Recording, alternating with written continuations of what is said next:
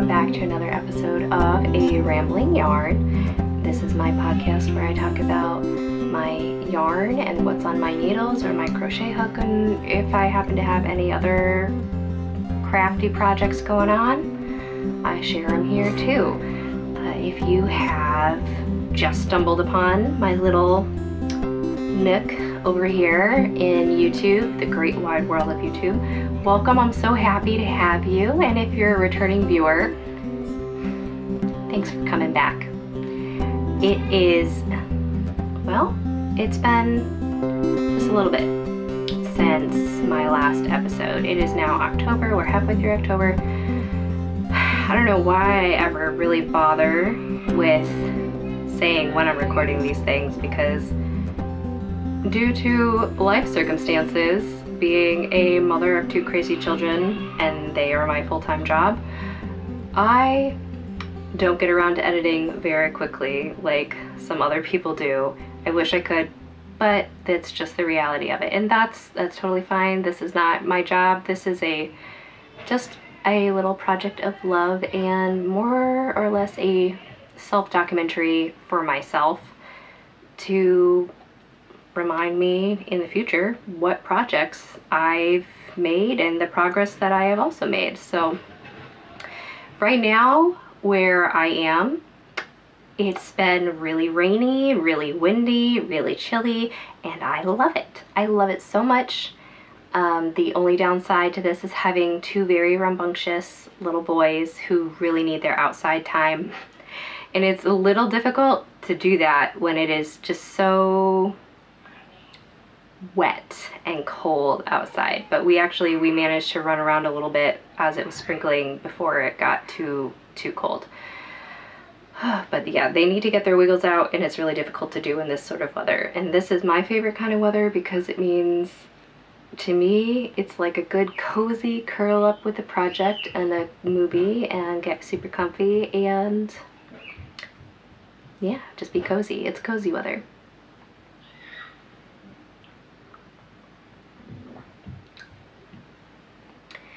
This will probably be a little bit of a shorter episode, which is fine. I've been trying to make these videos a little shorter and easier to just get through, but it doesn't always happen. But this time I don't really have too much.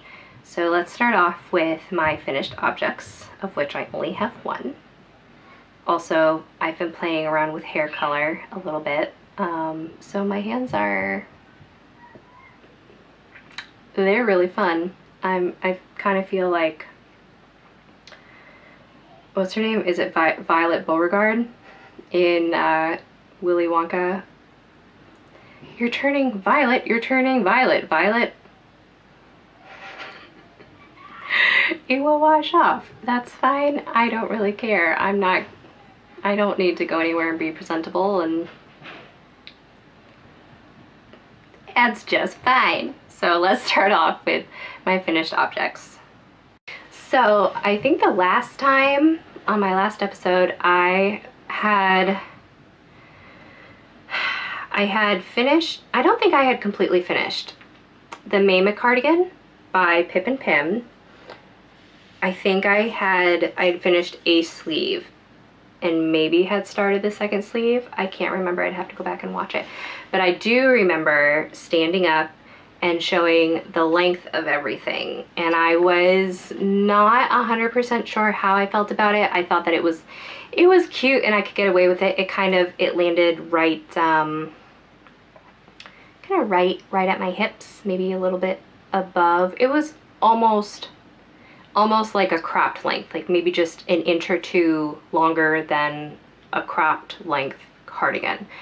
And I finished up the sleeve and then I blocked it, and I was not even aggressive with my blocking. I pulled the stitches, because it's made in honeycomb brioche. I pulled it out more than I pulled like down. But I, as I always do, underestimated how much superwash yarn grows. So let me show you just how much it grew. I should not have been worried about the length at all. Because it grew. It grew down to, yeah.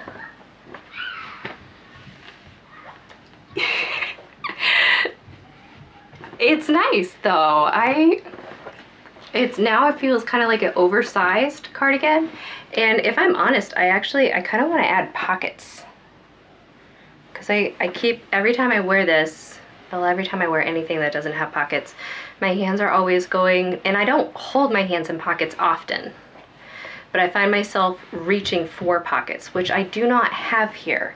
So I am contemplating taking what I do have left of this main color. This, by the way, this main color here is called Titanium. It is on a merino nylon 2-ply, dyed by Fiber for the People.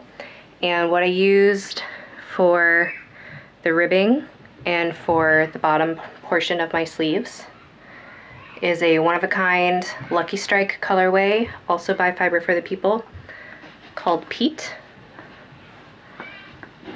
Peat, P-E-A-T, like peat moss. So vibrant. Yeah, there's a few rows, you can kind of tell, where I lost track a little bit when I would be starting off my, it's a 4-row repeat, and I would lose track on my working side, or the right side, what I had started with on the previous right side. So it is what it is. It didn't change the length or anything, but it's just it's so long. So yeah, that's my Maema cardigan, designed by Pip and Pin, in all Fiber for the People yarn, titanium, and peat. And I think I would make this cardigan again, but maybe plan for it a little bit better and not just work with stash yarn. So I have just a couple of works in progress.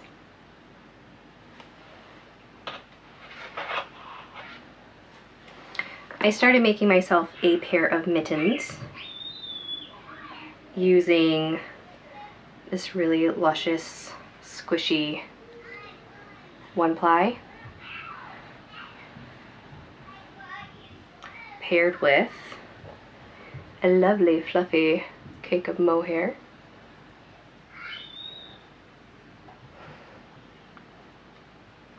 And together they make this. So this is the first, I guess I do actually have another finished object, but they're downstairs. I made my oldest a pair of mittens. I've just kind of been on a little, I just want to do little things, and now that we're starting to get closer to when we're gonna need things like this a little bit more, I'm jumping on mittens. So these are for me. And I love that little halo that's going on around it. And this is the, I think the pattern is the world's most basic mittens, I think, or easiest mittens, and it's a free pattern by Tin Can Knits. And I will say, if you are interested in learning how to make mittens, or just kind of the concept of mittens or knitting the round, this pattern is amazing because it has sizes from baby to like very large adult. And not that there's that many sizes when it comes to mittens, I guess. It's not like a pattern would be. But for anybody that you would want to make mittens for, it's got a size for that. And the pattern is also written so that you could make them in any weight you want, from I think lace, if not lace, the lowest would be fingering, all the way up to like super chunky. So whatever yarn you happen to have that you're like, this feels like it needs to be made into mittens, doesn't matter what weight it is, they've written the pattern up for that. So you're good no matter what, no matter who you're making them for, and no matter what yarn you are using. And that's just really amazing. It makes things so easy, so easy. So I've gotten to the point where my body is done. So I gotta work on my thumb. I had it on there, and then my cat, I left it for 5 minutes, and my cat ripped the needle out and started playing. I mean, I can't blame him. Started playing with this, and this is amazing. Both of these yarns are dyed by Dragonfly. I'm pretty sure I actually have one of her cards. Hold on.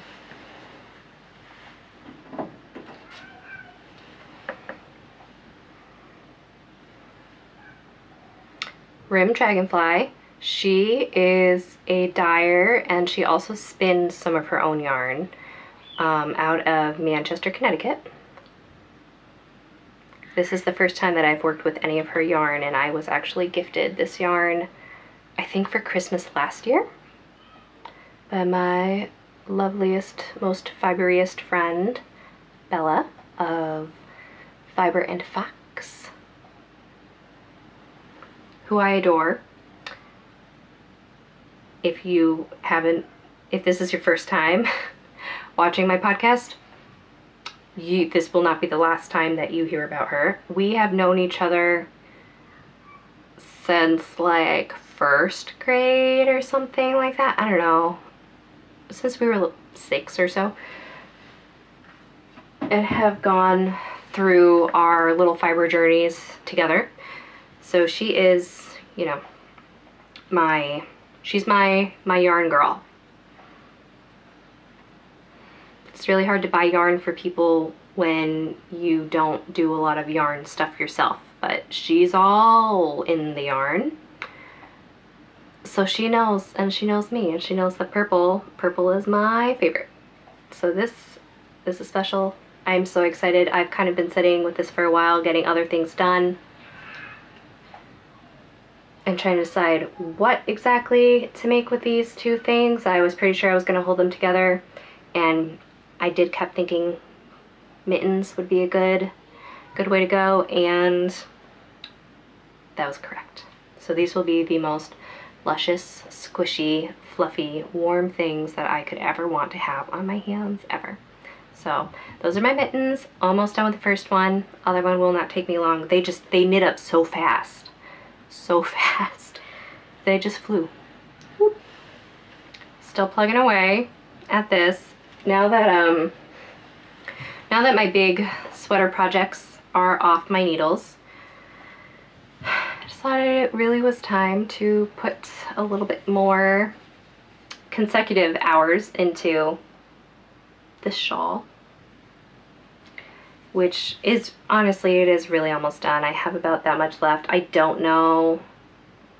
I know I have a little bit more of this lying around. This is 100% cotton. I believe the brand is Yarn Bee, which you can find at Hobby Lobby, and I got this 3 years ago, maybe. It was a little while ago. I haven't been, at least since we moved to Maine, I really have not been in a Hobby Lobby, and I don't know if we really have any around, actually, now that I'm thinking about it. I don't know, but so this is all 100% cotton. This is gonna be for my mama. I have no pattern for this. I made another one in acrylic yarn a little bit before, and my mom really liked it, so I took this yarn, which was being made up, into something else, and decided to scrap that and turn it into this. So a shawl it shall be. And it is almost done. It's nice and soft. I used to work with cotton yarn all the time for various, well, I guess for bags. I used it in children's blankets because it was really easy. Granny squares. I actually have a whole Afghan, a chevron, like a chevron granny square Afghan that I have on my couch, which is one of my absolute favorite blankets. The weight of it feels so good without being really, really hot because it's cotton. I used to use cotton a lot, but I've kind of, I don't know why, I've drifted away from it a little bit, but I'll have to see if I can find some more patterns that I can incorporate cotton back into. I actually did use some cotton yarn and I stitched up this pair of overalls that I'm wearing, which I bought from Target a few months ago, and they came in, they've got holes in the knees, you know, because that's the style and it's cute, but I tend to forget that when I have pants that come with holes already built into the structure, that almost never works out for me, because I'm really hard on my clothes for whatever reason, and not intentionally, I just am. And with all the up and down and bending around, the holes grew to the point where I basically just had a slit all the way up my thigh, and it is now continuing down the other direction towards the foot of my pants, pant length, foot. So I have had to patch those up. Here, I'll show you with my cotton yarn. Yeah, so I took this and I just kind of wove it. So that will be nice and sturdy, it's not going anywhere. Get me some more wear, but then the rest of it is, so I need to do this part because my legs are very well ventilated and I really don't want that. And while I'm at it, I think I may also just make some really cute granny squares and put them on once everything is kind of seamed back up. Maybe just fill in my knee holes with granny squares and just yarn punk the whole thing, and then I'll get more wear out of them, hopefully for a longer amount of time, because these are so ridiculously comfortable and I love them so much and I want to be able to keep them for a very long time. But I can't do that if they just rip in half long ways. That's a little problematic. I'm problematic. He's a problem. Bo Burnham, anybody?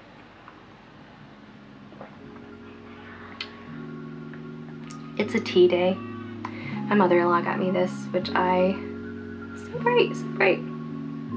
I love to garden, and I actually noticed that my tomatoes out there, with all the wind and the rain that we've gotten, also the fact that it is the end of October, I think they've lived their best life and it's time for them to go. I need to rip them out. But I love to garden. My mother-in-law knows that.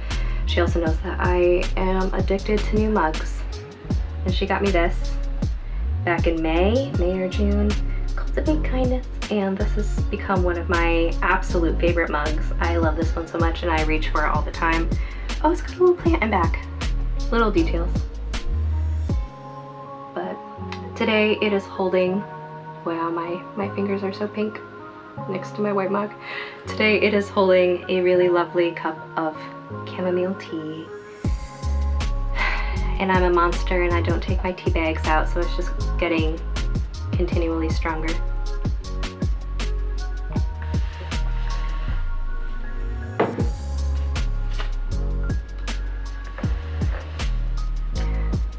A few episodes back, I mentioned that my aunt and uncle down in Florida happened upon an estate sale and ended up coming together with my mother and myself, and we purchased a whole bunch of yarn and they shipped it up to me. All of this absolutely amazing, 100% wool, definitely not treated. I believe he said that according to the people who were running the estate sale, the yarn, the wool had all been milled and dyed in that town. So it was all very locally sourced, which is really cool. But I've been sitting on this for a little while. There's so much of it. There's so much of it. And a lot of it is in a chunkier weight, which I don't use very often. I seem to have kind of gone in the direction of mainly using DK and sock weight yarn for my projects, on occasion worsted weight, but usually DK and fingering weight yarn. So I've been sitting here trying to think of what to use this for. And meanwhile, there are a few stitches that I've been thinking about trying for a while, but have never been able to really think about what to put them in as far as a project goes, and or find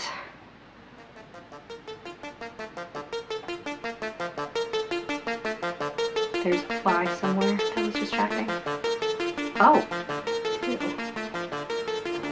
wonder if that is coming up on the microphone. He's stuck in the light. That's nasty. I've lost my train of thought.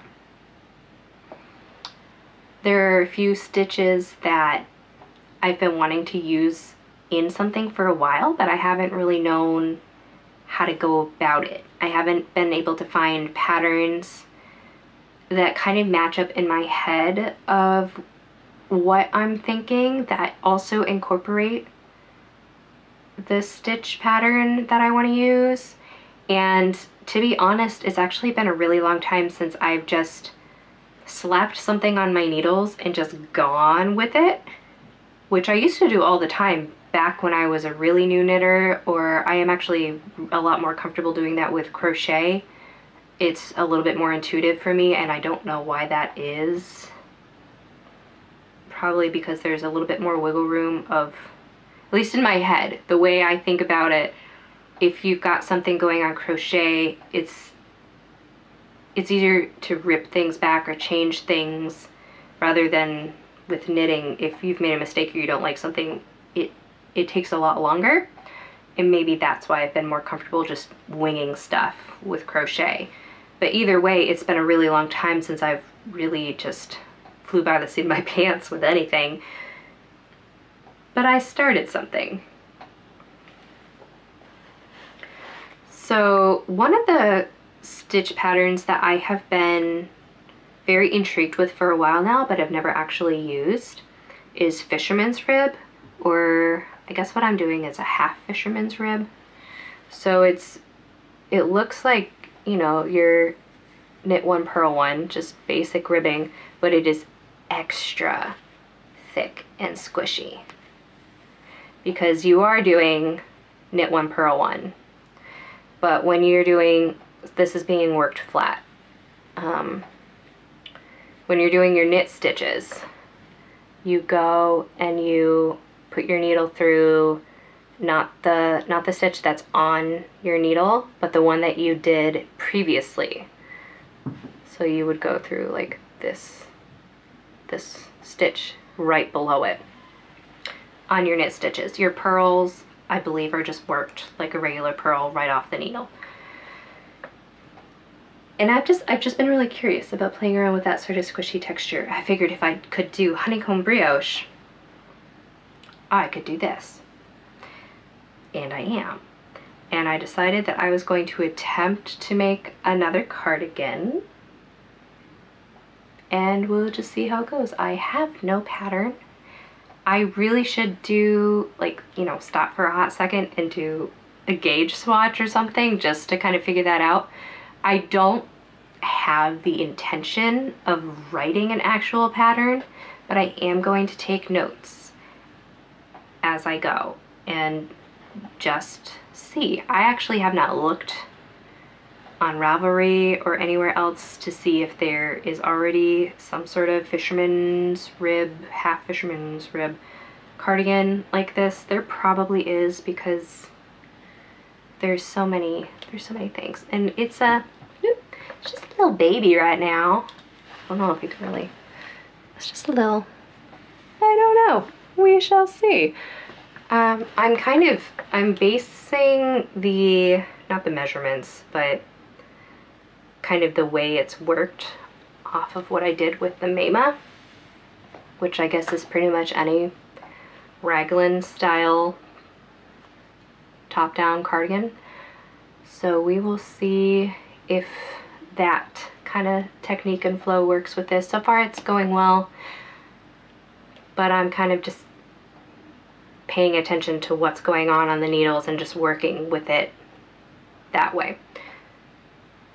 But I'm kind of excited. I am liking how squishy this is. And it's definitely going to feel like a very rustic because the wool is untreated, so it's got that scratchiness. But I'll keep you updated and we'll see how that goes. Lastly, as we are at the end of October, I had a birthday, and it was kind of a big one. I turned 30.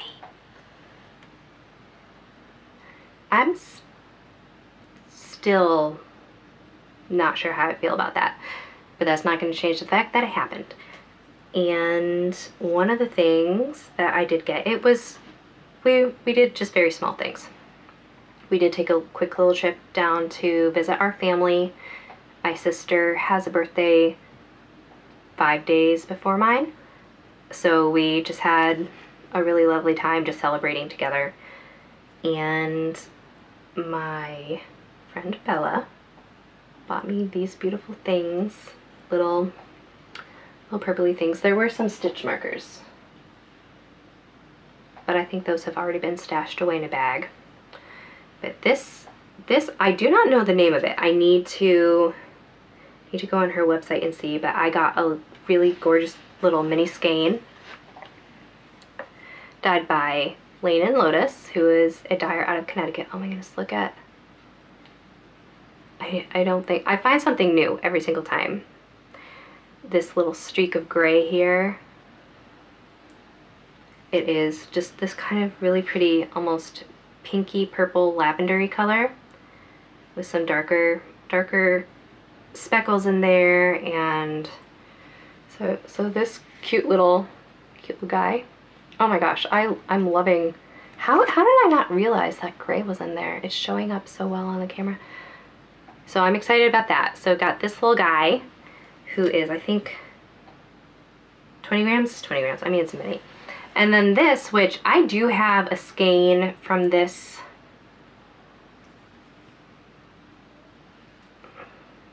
company.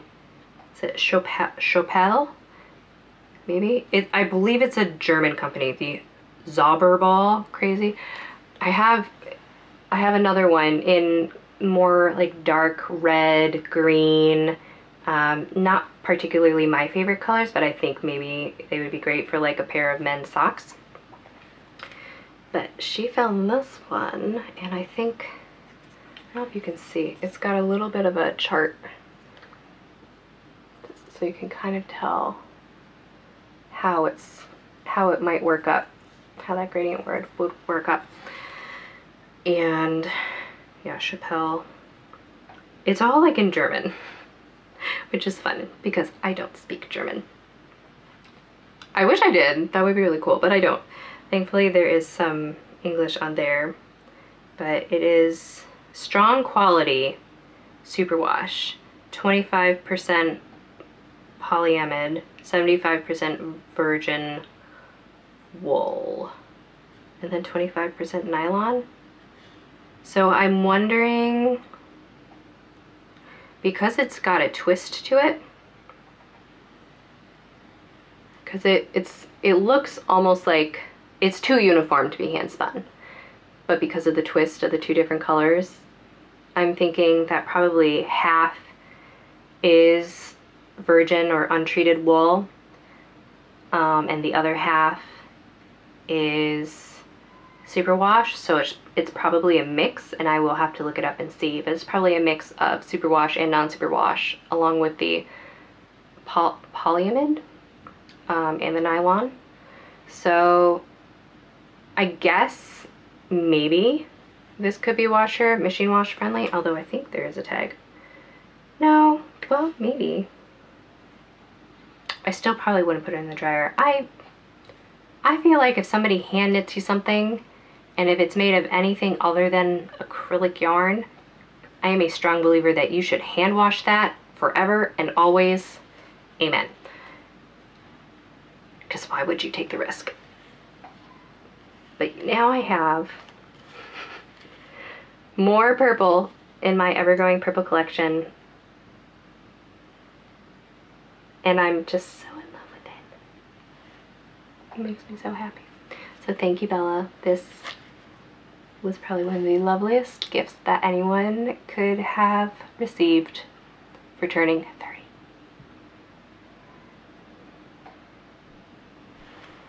I don't know what I'm gonna make with these. Probably socks. I feel like really squishy, warm socks. Purple socks.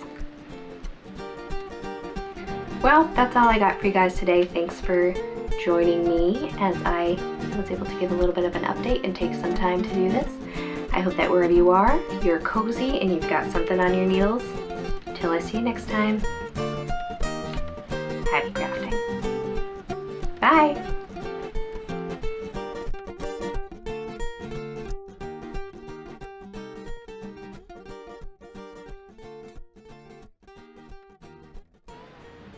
If I don't see you, good afternoon, good evening, and good night.